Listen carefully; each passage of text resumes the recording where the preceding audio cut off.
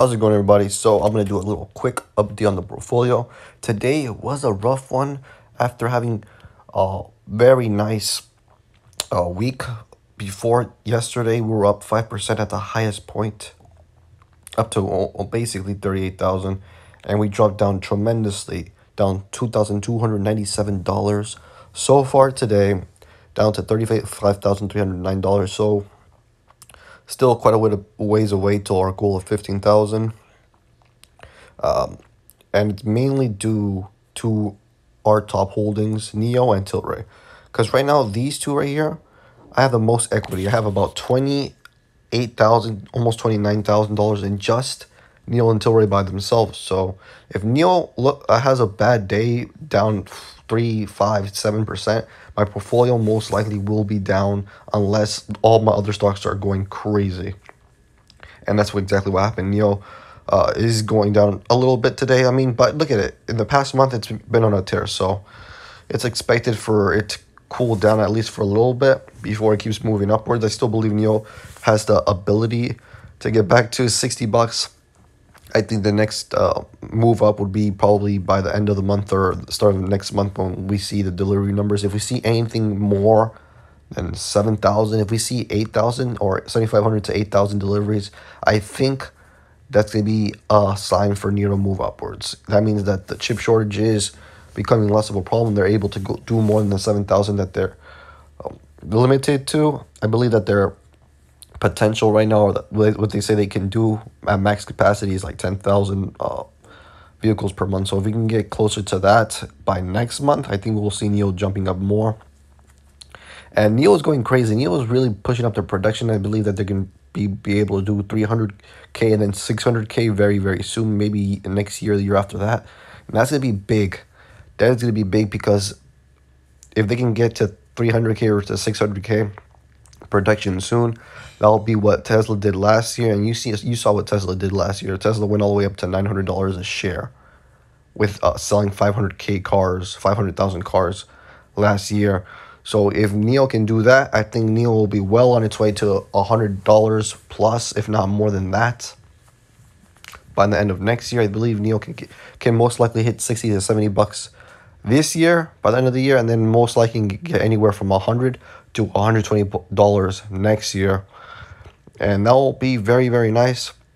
Tilray, I would believe that Tilray was king squeeze, but then now it's slowing down. It's still up 27% this month. And that's same thing with this one. It was up to 53% and now it's going back down. It's cooling off. If it can get back up, that would be nice. Shopify is going back up too. Shopify is really making it move upwards. It's really trying to get up to the $1,500 range. Shopify, I believe, has super long-term potential. I think this one has the potential to be $1 trillion market cap. If I had any money long-term, I'll put my money into Shopify. Tattooed Chef for a minute was up 5%, but then it cooled off. I only have 100 shares of this one. I think if you can get this stock under 25 bucks, I would probably buy more. But right now, my main goal is to lower my margin use. Corsair, I thought this baby would get squeezed down more. It still hasn't happened, so we're gonna have to see. And there's MP Material down 4.45%. Tesla down 2.97%. Neo being down 3% and Tesla being down 2.9%. It's kind of crazy. I think Neo will be down more than that, but they're basically equals right now. Jumia getting hammered. This is the only stock right now I believe it's not going to be doing good for the next few years until 2024, 2025. I think that might be the first year it'll start moving. And then my last holding, Ethereum, 2,500. I think Ethereum has lots of potential. My ultimate end game goal would probably get 10 coins, but I don't know how I'm going to be able to do that. I'm going to need to be able to deposit, at least at these prices, I will need to deposit another 20K. Let's see how I do. But then that's the portfolio right there. I don't really plan on buying anything right now. I would have to see way more weakness, way more. And even then, I plan on trying to hold as long as possible. Right now, I'm just holding. I really don't even check my Robinhood that much. Even if I get notifications, the only time I really get really be logging on to my Robinhood is when I get notifications of stock going up 5% or stock going down 5%. But even then, I really don't want to pay attention and I want to be more strict about what I do. And that's how I'm going to keep this. I'm just going to be holding for as long as possible, stacking my cash up. And whenever there's a next correction, I'll be able to pick up some shares. What I really want to buy, ooh, look at that. CCIV. I'm interested in getting this one.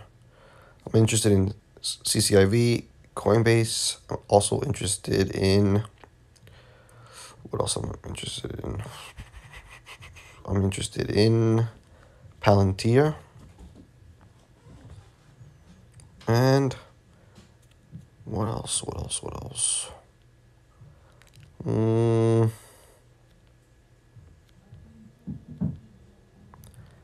And I think mostly those ones. I mean, I'm interested in Palantir, Coinbase, and CCIV. I would like to get 100 shares in each of them.